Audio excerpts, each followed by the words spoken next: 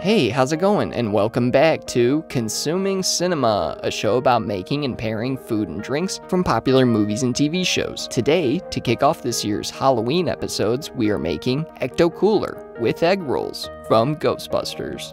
If you haven't seen Ghostbusters, it's a 1984 horror comedy directed by Ivan Reitman and written by two of the film's stars, Dan Aykroyd and the late great Harold Ramis. The film became a massive success and cultural icon that spawned a 1989 sequel, two animated TV series, theme park rides, video games, another sequel delayed till next year, and a 2016 reboot I promise not to mention again. The original Ghostbusters follows three recently unemployed parapsychologists, Doctors Ray Stantz, Egon Spangler, and Peter Venkman, who, after their university grant is terminated by this douchey dean, start up a ghost hunting or busting business, eventually adding to their team with a receptionist named Janine, Ghostbusters, what do you want? as well as a fourth Ghostbuster named Winston. Ernie Hudson, who are you gonna call? The Ghostbusters go around New York catching a plethora of paranormal entities, from a gluttonous green ghoul named Slimer to a Sumerian demon named Gozer, who takes the form of a 100-foot Stay Puft Marshmallow Man. But earlier in the movie, just before receiving their first big ghost call, the team dines on Chinese food, and Egon eats an egg roll.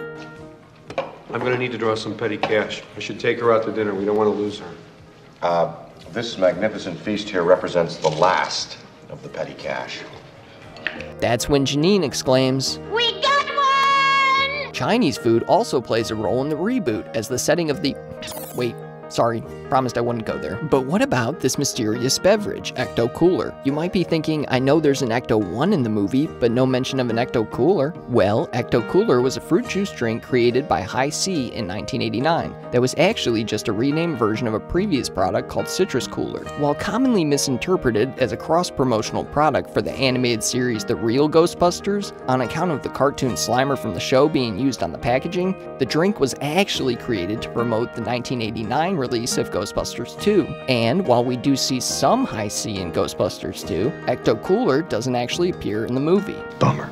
Though it is in fact canonical, appearing in the background of the 2015 IDW comic Ghostbusters Get Real. But before we can make our Ecto Cooler, we first have to make our egg rolls, which I'll do over there. But first I wanted to mention that this is an adaptation of a recipe from my late grandpa, published in a 1984 Chicago Sun-Times article about tailgating. My grandpa's recipe starts with two mixes. The first is a pork mix, and the second is a cabbage mix. The pork mix starts in a medium pan, to which we'll add a tablespoon of neutral oil, as well as half a yellow onion mixed with the whites of 3 green onions, all chopped, which we are going to stir and cook down until all these onions soften before adding a teaspoon of ginger, which we will grate directly into the onions, and then 1 carrot, peeled and julienned, as well as 1 rib of celery, finely chopped. Then we are going to stir this mix together, allowing these other veggies to soften a little bit, while still retaining their texture. And after they cook down a little bit, transfer these veggies to a small bowl, which we'll set aside while we cook the rest of our pork mix, which starts with a little more oil in our pan, followed by a 1/4 pound of ground pork,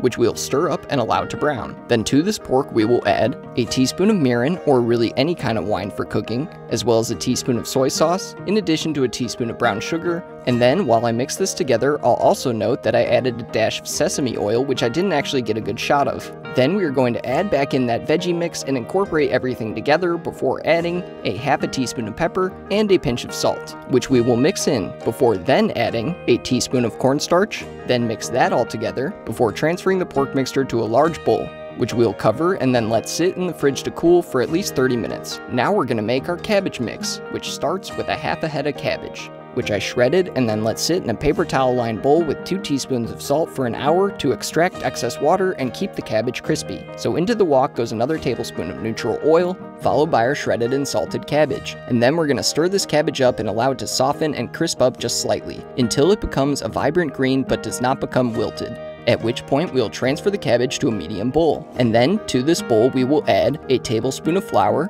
which we'll then mix into the cabbage, after which we'll cover this cabbage mix and allow it to cool for at least 30 minutes as well. Before we finish our egg rolls, we're first going to make what I'm calling our Ecto mix, which is a fruit juice blend I based off the actual ingredients of Ecto Cooler. Our Ecto mix includes a bevy of different fruits, including 6 tangerines, or in my case, clementines, as well as 2 navel oranges, in addition to 1 lemon and 1 lime, which we'll juice into a container. And then into a separate container, we'll strain this mix, If you're wondering why this extra step, well, first off, it'll save you a lot of extra effort straining pulp later, and second off, Back off, man. I'm a scientist. now we will refrigerate our Ecto mix until we're ready to make our cocktail. Now it's time to roll our egg rolls. So we'll grab our pork mix, and to it we will add 3 large shrimps, which we will peel, devein, and chop into a mash. Then we're going to add back in our cabbage mixture, followed by a cup of bean sprouts roughly chopped, as well as a teaspoon of Chinese 5-spice. The next thing we're going to add is not a typical ingredient in egg rolls, a tablespoon of peanut butter. And while to some this may sound like Dogs and cats living together, mass hysteria! Peanut butter is often an ingredient found in egg rolls from Chicago, where my grandpa's recipe was published. Know who else was from Chicago? The man eating the egg roll in the film himself, Mr. Harold Ramis. And Bill Murray too, of course. So into our mix goes the tablespoon of peanut butter, and then we're going to incorporate everything together, but as I did, I forgot one more important raw ingredient, the greens of our earlier scallions. And once you mix this all together, it's time to form our egg rolls. So set our mix to the side and grab a plate, as well as 1 egg, beaten, which we'll use to seal the egg rolls, in addition to a parchment-lined baking sheet on which we'll set our finished egg rolls, as well as a package of egg roll wrappers, one of which we'll set down onto our plate. Then we're going to use a 1/4 cup measurement to scoop out some filling and place it in the area of the pitcher's mound using my grandpa's old baseball analogy. Now we're going to form this mix into a shaga shape, leaving rooms at the ends, or the bases so to speak. And then to continue this baseball analogy, we are going to use our egg sealer and brush a bit of egg from the base path from 3rd to 2nd, and then from 2nd base to 1st. Then we're going to fold the bottom flap over our pitcher's mound and tighten the wrapper around the cigar shape. Next, grab the side flaps near 1st and 3rd base and fold them into the center. Then simply roll the egg roll up as tightly as possible, allowing the egg to seal the wrapper shut until you have a nice perfect egg roll. Then repeat this process with the rest of the egg roll wrappers, keeping in mind my grandpa's helpful baseball analogy. The cigar-shaped pitcher's mound, the egg base paths from 3rd to 2nd, and then from 2nd to 1st. You're going to want to make these egg rolls in batches and fry them as soon as possible after rolling them. So I'm going to turn the rest of the egg roll making duties over to my lovely fiancée Bailey, while I go over to the stove to preheat the oil for frying. So fill enough oil inside of a Dutch oven or wok and heat the oil to between 355 and 360 degrees. And as I do, we can see that Bailey is over handling the rest of the egg rolling masterfully. And once our oil is brought up to temperature, we'll place in our first batch of egg rolls into the hot oil to fry. And we're simply going to fry these bad boys until they're an even golden brown on all sides. You may have to flip some and submerge them with tongs so that they brown evenly while frying. And once they're finished, we're going to place them on a wire rack-lined baking sheet and fry up our subsequent batches. I found that the range between 355 and 365 degrees works best for frying, as when the oil gets above 365, the egg roll crust can tend to become bubbly. So we're going to finish frying the rest of our egg rolls, and once they're done, we're going to let these cool on the rack while we finish up our cocktail. So what do you say, you want some Ecto Cooler? Do I? Yes, have some. Yes, have some. Okay, then it starts in a small shaker tin, to which we'll add 2 ounces of vodka. I'm using a brand called Crystal Head, which is actually a company co-founded by none other than Dan Aykroyd. You get it. You see what's going on here. So in goes 2 ounces of vodka using these super dope shot glasses that came with the bottle, which I actually have another plan for later. Then we're gonna add 2 ounces of our Ecto mix, as well as 1 ounce of simple syrup. Now we're gonna set this tin aside for a moment while we plate our egg rolls. So first, set down a plate, as well as one of these neat little takeout boxes I found on Amazon, which I'll put a link for below. Then we're gonna fill that takeout box with a few of our egg rolls, as well as one for the plate. Now I'm going to use these shot glasses for dipping sauces, the first of which is a Chinese hot mustard, which we'll mix according to the instructions on the side. Then we're going to make a simple little blend of hot chili oil with some sweet and sour sauce. Then mix this together, and now it's time to finish our Ecto Cooler. So into our small tin, we'll add a 1/4 ounce of Blue Curacao, then we'll add some ice to our big tin, and lock in our small tin, and then give our Ecto Cooler a good shake. Then into this cool little vintage Ghostbuster glass I found on eBay, we'll strain our Ecto Cooler, revealing its spectacular green color. Now all that's left to do is cut into our egg roll and do a little rearranging, and at long last, your Ecto Cooler with egg rolls is finally done. Now there's nothing left to do but to taste it.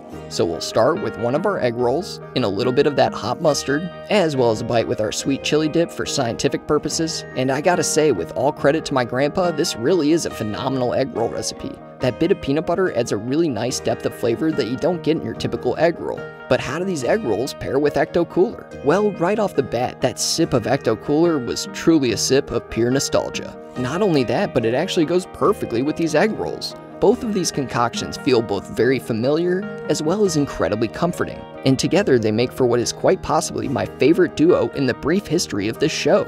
So, with all that said, it goes without saying that this pairing is most certainly worthy of 2 big thumbs up. If you like the channel, please like, subscribe, and hit that notification bell. Tell us what you'd like to see. Leave any video suggestions in the comments below. Full recipes can be found in the link in the video description. Follow us on Twitter, Instagram, and Facebook at Consuming Cinema. And don't forget to join us next week when we make a pairing from Killer Clowns from Outer Space. Thank you for watching.